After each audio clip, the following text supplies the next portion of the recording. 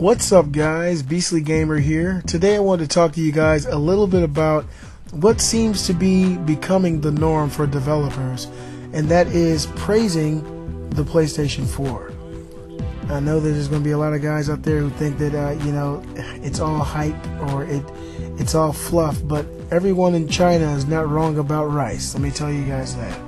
I'm going to start off with Hideo Kojima, what he said about the PlayStation 4 concerning Metal Gear Solid, Ground Zeroes, and the Phantom Pain.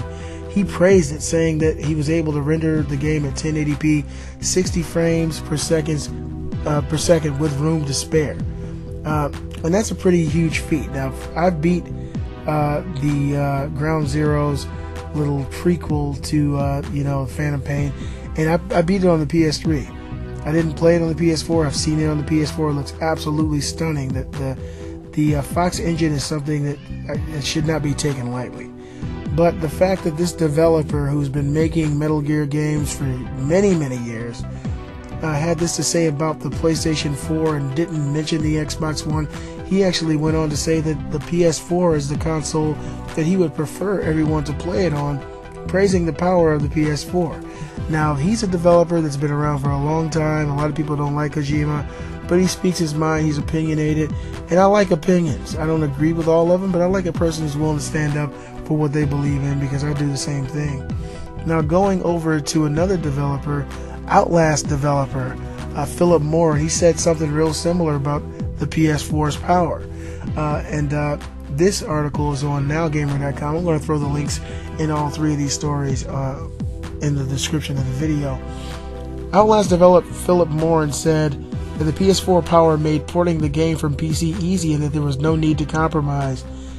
Basically the same thing. This is an article that came up before Outlast. Of course, it's a game that most PS4 owners have. It came out free with PlayStation Plus, but the game was absolutely beautiful and incredibly stunning. And again, Philip Moore was talking about the power of the PS4 and how closely it matched the PC on maximum settings, which is a pretty impressive feat considering nowadays how much PCs cost. I mean, for a pretty good gamer rig, you're going to be spending somewhere probably between $800 and $1,200 just to be in the range that you need to be able to run games on max settings. And that's, again, another developer that said, the same thing about the PS4. It seems to be something that's the norm. It's becoming the norm. These developers are really excited about what they're seeing with the PlayStation 4. And now we have another developer who is praising it, and it's a multi-plat developer. The developer of Watch Dogs, Ubisoft, has come and said the same thing. Now, Watch Dogs has been delayed till May 27th, and I think this is the second delay. The game has, been in the headlines recently because it appeared that graphically it was downgraded, and even to me, myself, it really did look like they had downgraded when I saw the last footage that was released, and that it deflated me, because Watch Dogs was the first next-gen game that I saw that really got me pumped and excited and wanting to get a PS4 and an Xbox One. And then when I saw the recent footage, I was like, yeah, I don't know. They're sugarcoating it, they're watering it down. But hopefully, when the game comes out, it is as amazing as it was at E3 of 2013, and it's an amazing game. But again, the developers of the game are saying that the PlayStation 4 is truly giving them a whole new a whole new field, a whole new range of capabilities as far as hardware and what they're able to do with the game. And once again, the Xbox One is not mentioned.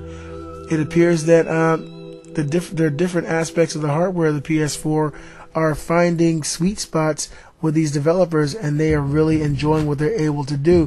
When you're developing a game and you have restrictions and you have limits, it's really hard to expand your imagination, because certain things that you can visualize in your mind you won't be able to bring to fruition on the game. But when you have a console as powerful as the PS4, or at least something that appears as powerful as the PS4, it's probably a little bit easier to do it.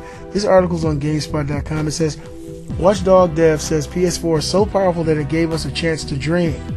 Ubisoft animation director praises Sony's PlayStation 4, saying it allowed the developer to build a new type of game. The PlayStation 4 affords developers almost an unlimited memory budget, allowing them to create a richly detailed and immersive world, according to Watch Dogs animation director Colin Grant. In an interview on the PlayStation blog, the Ubisoft developer said it's always a pain point for his animation team to run out of memory, but this issue doesn't come up on the PS4, he explained. PS4 has really given us a platform to build a new type of game, Graham said. It gave us a chance to dream.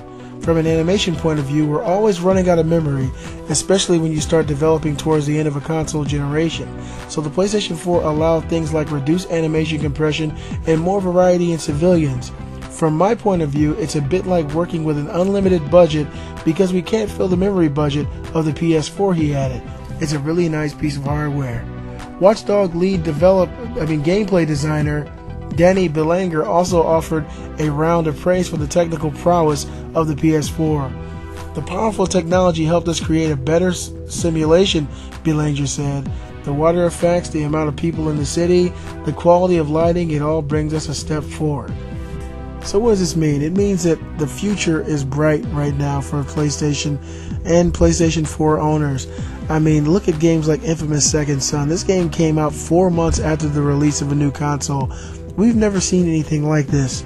I just put the game in my PS4 for the first time. Mind blown. It's a fantastic looking game. It looks phenomenal. I didn't see any frame rate issues, and it's just hard to believe it's a game that looks this good. We have stepped over that line, guys, into the new frontier, and it's only going to get better. You know, we got games like The Order coming out, and the PlayStation 4 has power to spare creating games like this. As long as talented developers have vivid and wild imaginations, the PlayStation 4's power should be more than enough for them to bring their worlds in their minds to the real world of gaming for us. You guys let me know what you think about this. Is the PS4 as good as they say it is, or is it all fluff? Leave a comment. Make sure you guys subscribe. I'm the Beastly Gamer, and I'll see you guys next time.